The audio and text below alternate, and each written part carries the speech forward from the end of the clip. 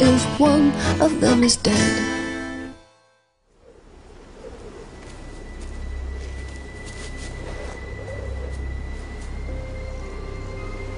How can she not remember anything? She's totally out of it. She's still drunk. You don't think that she had anything to do with this, do you? No. She can hardly stand. How did she get here?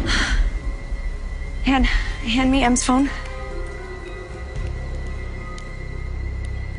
Em, you got a blocked call at 11? Who was it? Do you remember who you talked to? I think I remember leaving your house, and next thing I know, you guys are calling me, and I'm here. What? That can't be right. What is it? It says that at midnight she got a call from my phone. You were asleep, right? Oh my God. Somebody called Emily from my phone. Somebody was in my house. You guys, this is a setup.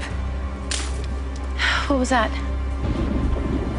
We need to get out of here now.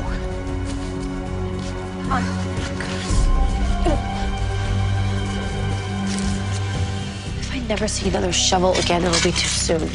Wait, do we wipe it off or something? Do we wipe off the prints? Who would do this to Emily?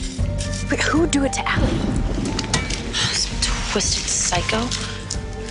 Only twisted psycho we know is locked up at Radley. Let's get out of here. Everything? Everything. The only person who benefits from a missing body is Allie's killer. Killed Maya, too. I know, Em. And Garrett's gonna rot in hell for it. Jenna wouldn't help Garrett. She put him in jail. What about your sister? She's in Philadelphia, and as far as we know, the only thing that she's guilty of is being in Allie's room the night that she died. There has to be someone else. Someone we don't know who's connected to Garrett.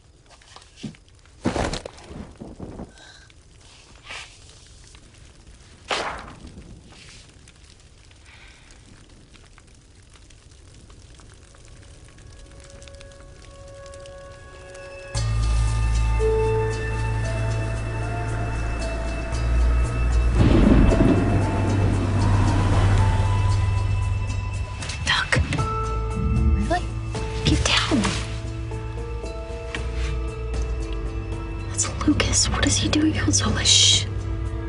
Hannah, you can't hear us.